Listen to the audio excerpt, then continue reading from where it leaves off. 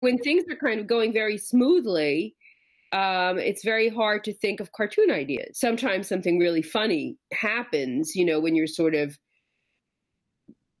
playing around with, the cartoon tropes or whatever, and you're just letting your mind kind of wander. And then suddenly it's like, oh my God, there's that. I never thought about that. That's funny. But this is just kind of, if you can't kind of see it from a certain perspective, I'm not saying like washing a box of Kleenex before putting it on the shelf. It's just so fucking weird. It's like, what am I doing? Roz Chast is a longtime contributor to The New Yorker and the creator of the graphic memoir, Can We Talk About Something More Pleasant?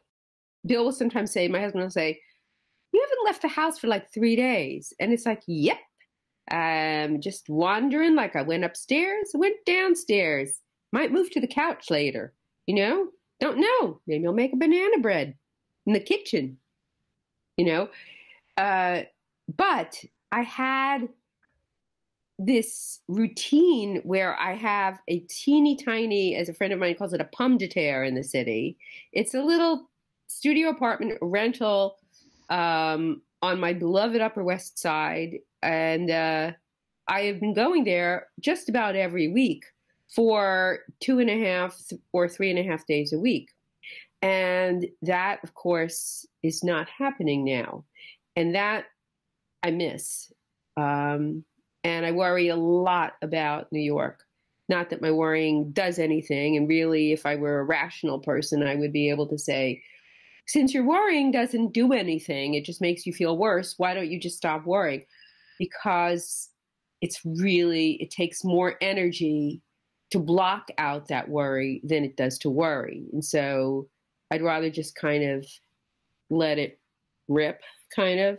But, you worry about like what New York is going to look like, or whether these businesses are going to come back, and I don't know, all this kind of stuff that has nothing to do with what we're talking about. But New York is so much a part of my life because I grew up in Brooklyn. And as soon as I was out of RISD, I came back to New York. And also, it was really funny. It was like, I think RISD, I had such a hard time there. And when I came back to New York, it was just lovely, And it wasn't just the New Yorker. It was like, I felt like people, I was getting illustration work. I was getting cartoon work. I just felt like people didn't really care that I couldn't talk the art talk, that I was dorky looking, that I had no idea how to dress, and I still don't. I mean, yeah, Land's End, thanks for the turtlenecks, got them in every mock turtleneck, like really styling. I don't know, it's very hard to know like what to think of one's work. I mean, there's times where I do something and I like it so much that I want to like literally like stop people on the street to look at it, And then there's times where I look at my stuff and I think I suck so much. I am so lazy. I'm so awful. Look at all these people who are amazing. I can't draw for shit. I've never learned how to even like letter. I suck. They're not fun. Just like ripping yourself, beating yourself down as much as you can. So I just feel like that has just been part of my life for so long, and I can't turn it off. I can't even really completely push it away. But I have a friend who's a writer who has this sort of trick, if you can call it a trick, a visualization that he learned from his shrink, which was that when he has that voice in his head that's telling him how terrible he is, and yet he has to write something because he's a writer who's under deadline. He's a nonfiction writer, and he'll just say, "Okay, sit in that chair over there and just shut up until I'm finished. And when I'm finished, you can, yell at me and tell me how much I suck all you want." And so sometimes that's a bargain I've made. It's like, let me just finish this. And as long as you're not yelling at me and while I'm working, I'll live with it.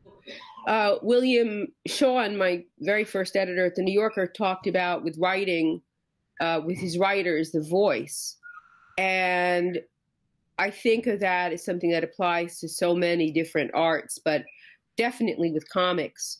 I'm pulled in by the story, and it can be very abstract, but I don't really care.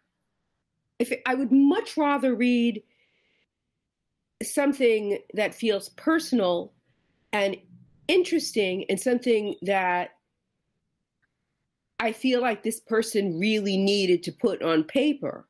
And maybe it's done clumsy or on the tablet, whatever. Um, it, it, uh, I'd much rather see something like that be done in a kind of clumsy way than something that's done very slickly that has just no meaning whatsoever to me.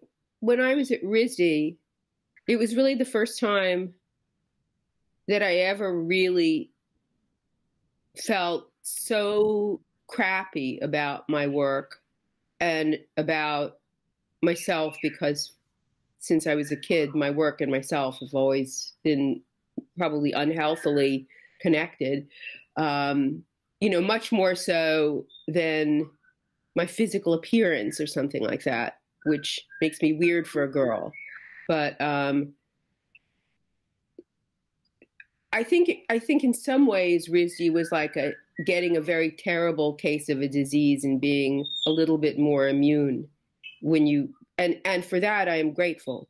It was the first time since I was a child, since before I could even remember. I mean, I remember I never, until I got to RISD, ever thought I was ever going to do anything except draw. And then when I was at RISD, I felt so horrible about my cartoons specifically. I mean, I learned how to do like fake styles that got more positive attention, because cartooning, this was of course in 73 to 77, cartooning was not where it was at.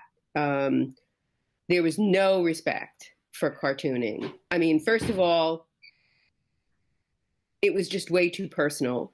Second of all, you couldn't talk about it in terms of like the biometric anthropomorphic, the picture plane. You couldn't give that art speak. You didn't have any, there was nothing that was like, well, here's a cartoon, do you think it's funny? That's about it. If you say to me, like, I can't draw or I can't letter or I can't do this, I'll be like, really? Gee, I'm so surprised. Like, tell me something I don't know. I feel worse about my stuff than you can ever make me feel, So anyway, that's my little emotional outburst there. In the last couple of years, I've gotten like nutty about this hand embroidery. And I don't mean like, little doing a tablecloth with little flowers. My grandmother used to do that. It was really very cool. But because the drawing translates into thread, and it's especially during this time where sometimes I feel like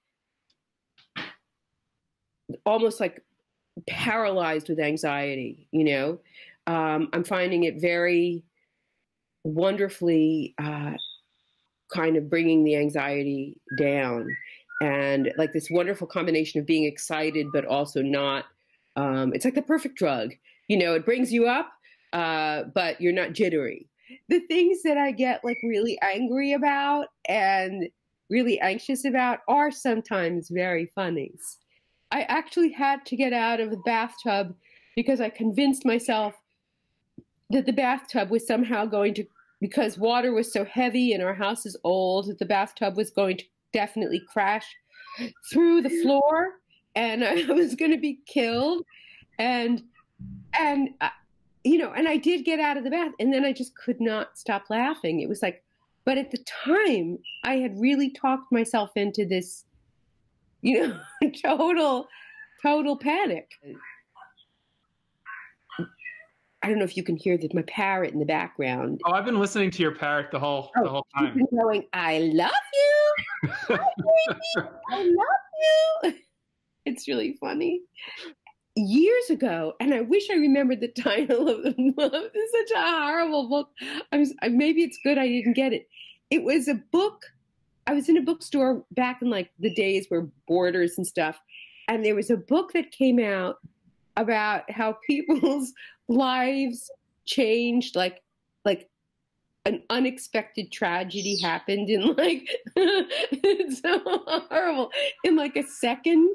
It was like, you're like sitting there and suddenly like a car crashes into your house. And so that's that's kind of like my deep down how I feel like almost all the time. It's like right now, like a car could just suddenly, although there's fewer cars out now because of the coronavirus. So it's like I said to somebody, well, there'll be fewer school shootings, I always look for the silver lining.